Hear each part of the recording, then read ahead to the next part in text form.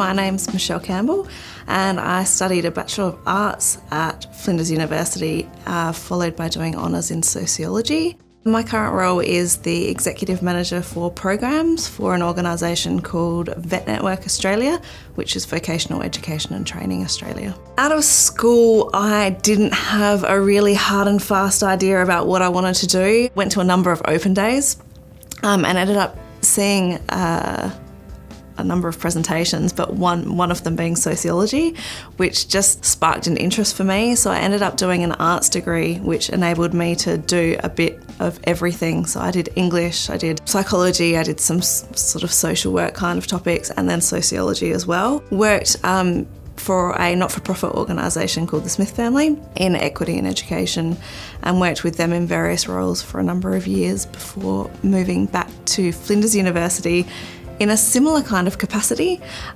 before then moving here.